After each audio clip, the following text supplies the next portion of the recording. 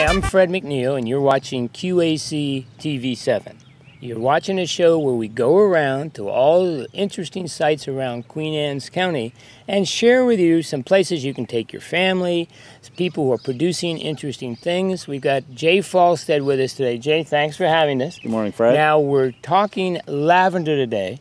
Tell us what you call your spot.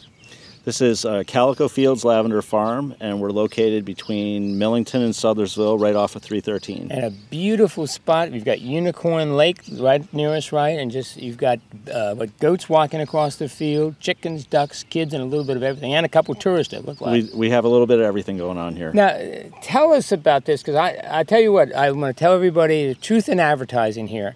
I used some of your soap this morning. Terrific, all right? Not only did the dog not growl at me this morning because I smelled halfway decent, but it's a very mild, gentle soap. So tell me, first of all, when do you plant lavender? Tell me about lavender. Sure.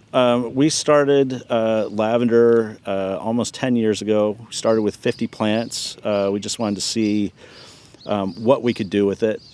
And over those years, the field continues to expand, and with that, we have tried coming up with new and different products that use lavender. So around the farm, we have beehives and a couple other things that we grow, but lavender is our dominant crop. Now, Jay, let's start from let's make this Lavender 101, okay? When do you plant lavender, and what are you planting? Are you planting seeds, or actually, what do you we actually start with the plant. It starts as a plug. Okay. And it usually takes about 2 years before you can start getting harvestable flowers in order to do it. And then once the plant starts producing, we do one of two things with it. We dry the buds, and in our barn, we have a whole drying section where we dry everything. And then the other part you can do with it is distill the plant down for the oil. And then once we have that, we integrate either of those into a lot of the products that we make. Yeah. Now, how about the care and maintenance? Okay, so you plant it. It takes about 2 years to really germinate to it's a marketable type thing, if that's the correct term. I see you've laid these out in very neat rows. It's well manicured. Is there maintenance besides Mother Nature? Yeah, there is a little bit. It's not just simply a matter of putting the plant in the ground and then watching it grow. What you'll see here is we actually had to sort of make some adjustments. Lavender typically likes it very dry, and if you can imagine where it grows in the Mediterranean and that sort of thing, where it's a lot more arid, here we've got a lot of humidity. So we spaced our rows out a little bit wider. We space the plants a little bit further apart, and so that way they stay a little bit drier. Yep, they get a little bit of air circulation, and then the soil conditions really have to be optimum in order for it to grow right. Where we are right now, Fred, is our soil is very rocky and sandy, and is very well drained. That happens to work well for lavender, but other crops maybe not so much. So we're in really sort of a unique spot right here. You hit a good spot. Now, in terms of, is there daily? Do you have to water it on any type of regular basis? Or they don't want. You want it dry. No, lavender actually likes it really dry, and so.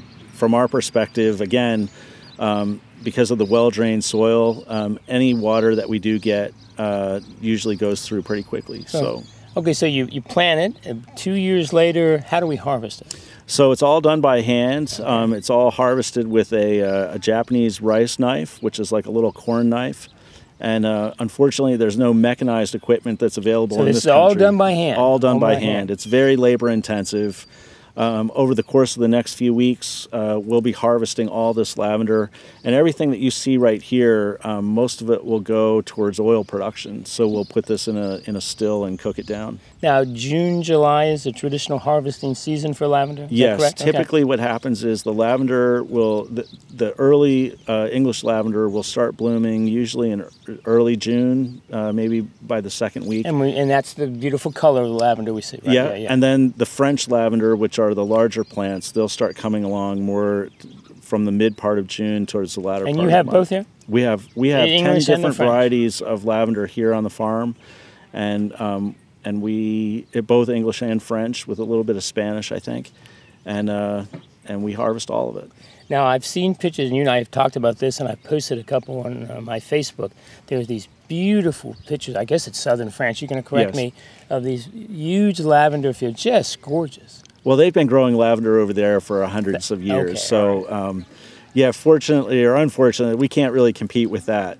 This was done really more of an experiment to start with, and it just so happens that now that we've done it, we've grown it into something. Yeah. Is lavender, again, I apologize for my ignorance, is it a worldwide commodity? In other words, is it grown in a lot of places in America? It is. In Europe? Okay. It's mostly grown, at least in the United States, it's mostly grown on the West Coast. Washington State and Oregon are big lavender growers right now, particularly the area like around Spokane where it's very arid and dry. And then there are a couple of lavender farms up north, like in Massachusetts and also in Michigan. Are you unique to Maryland? There are other lavender farms in Maryland. There's a couple over on the western shore. I'm not familiar with any that are on the eastern shore. There's one located down by the beach. Okay. So you've kind of got the local market here for the eastern shore, so to speak. Yeah, you know, there are other lavender farms that buy a lot of their products and sell it to tourists and that sort of thing. What we pride ourselves on is not only do we grow everything here, but we make everything. We produce here. something, and we're going to talk about that. Okay, so we plant it. 2 years later, we're ready to harvest in June and July. We use this Japanese knife, special knife. How about show us again this rather strange-looking instrument you have here? So this is a Japanese rice sickle. It's very It's what they sharp. harvest rice with. Yeah, and so we use it for lavender. It works out really well. It's extremely sharp. It's serrated. But what we'll do is we'll go around the plant and we'll grab a big bunch and then we'll just cut it off and then we'll bind it. And once it's bound, you just tie it up with some twine. It looks like, is that a rubber band or something? This is just rubber band for right now. But this will hang upside down just like that. And once it's upstairs and in the drying area, then this will be dry in about 4 to 6 weeks. So now when we say upstairs, up in your barn, when you say hang, are they actually hanging from the ceiling, or you just stack them up? No, we make racks. We've got a rack set up, and they're hanging up there. And then, as I say, in about 4 to 6 weeks, they'll be dry enough. And then what we do is we harvest all these buds off of that. Now, how do you harvest a bud? So we can do it. We do it a couple different ways. We've got a little machine that pulls them off, and then another way we do it is we roll it. We roll them, and then all the buds come off, and then they sift out. And then the steps from there are what? Okay, you've got my buds off, and then you have 1 or 2 choices, or what? So what we'll do is once the buds are off, then we'll integrate the buds with some of the products that we have. Like we make sachets and we make eye pillows and that sort of thing. So those buds will go in there.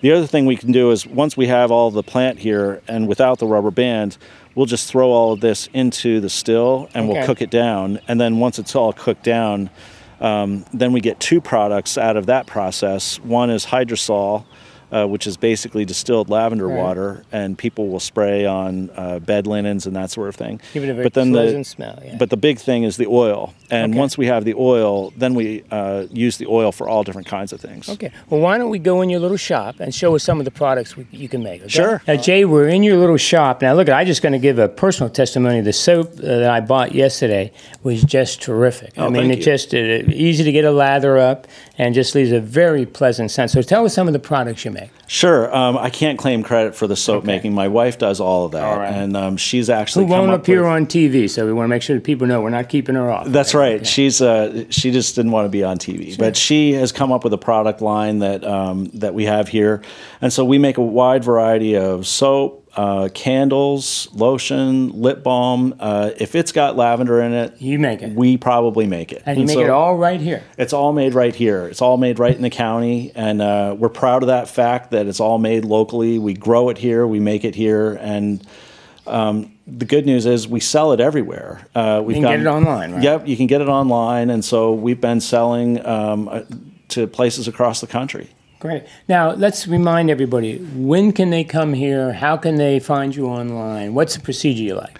So we have an online presence. The farm's name is Calico Fields Lavender, and the website is, if you type in Calico Fields Lavender, it'll come up. But the website is calicofieldslaVender.com. And it lists all the products, how much they are, and you can just order right online? Yeah, all of our products are online. And then typically we're open on Sundays, generally from about 10 to 3. Okay, so Sundays is the day you like the people to come? Yeah, we're also at farmers markets. We're at the Chestertown Farmers Market on Saturday. Saturdays. So they can most find Saturdays. you. They can Oh yeah, find we're you. around. Okay, great. Yeah. And the shop is a delightful little shop, and your wife has some terrific stuff. Guys, if you need gifts, and the same thing for the women, there's some wonderful gifts. I mean, you got all types of stuff and a very nice display. I mean, everything from lotions, correct? Yeah. Soaps. I mean, Jay, like these are all lotions, body lotions? A lot of them are. A lot of these are soaps, and then we have the oil and room sprays. We also sell beehives, mason beehives. And so we've got a little bit of everything, and both for men and women. I mean, we sell, as you noted, we sell soap for men, and we've got a little bit of everything. And you don't mind people coming up Sunday with kids, right? So they can see the field, see the billy goats, and maybe buy some soap or something. You know, we're happy to have people come in. We've got a really special farm here, I think, and so we're always happy to share it. Okay, well, Jay, look, thanks. We've had a wonderful time. Please tell Duke the billy goat I'll be back, all right? Okay, sounds great. Thanks for coming out. Thank you.